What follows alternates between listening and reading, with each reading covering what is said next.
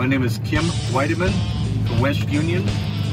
I was born and raised in West Union. Yep. It was a process, but the best thing never happened is getting in the truck and doing this. And I love doing this. All about 28 years ago, I went to work for a hardware store / LP gas company out of West Union. And they got me started in the hardware, and I learned a lot of stuff from my customers. And then they got me into delivering appliances and putting in furnaces, and I kind of got to know the customer base.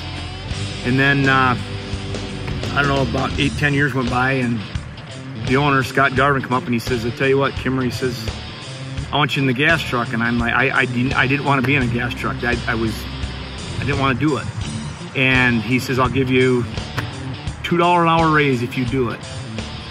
So I said, okay, I'll see what I can do. So the courthouse is right across the street from Garvin's. So I went there at noon and took my tests, and I passed them, and I come back and I plopped the certificates on his desk, and I said, "Where's my $2 an hour?" And he turned on his desk. His brother was Noel, and he said, "Noel, next paycheck, Kimmer gets a $2 an hour raise." And at that time, it was probably $12 or $13 an hour. So, and that's how I kind of fell into it. And I give those guys a lot of credit for taking the time and teaching me. And then I got into the service end of it. And I think I love my job. I love the customers. I'm out on my own. I plan my own day. And so, yeah, that's how I got started. First of all, Bruce Halvers. When he interviewed me, he's a good impression. First impression of Bruce was, that's the guy that I want to work with, you know. So I give the credit to him.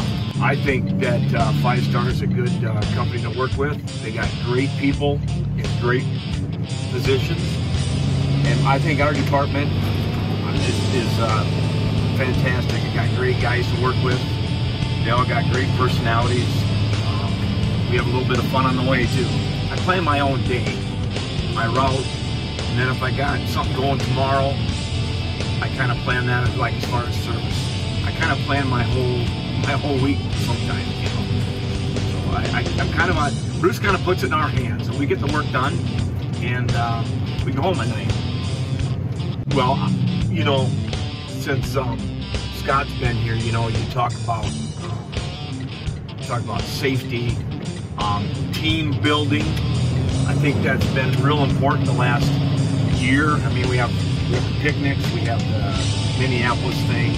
He wants a team, and I think that's important. And I've met people from other locations through doing that, you know. So it's not just New Hampton, it's a whole team. So I like that. I like being out here on my own, plan my day, and get back home safe. And I think everybody feels that way.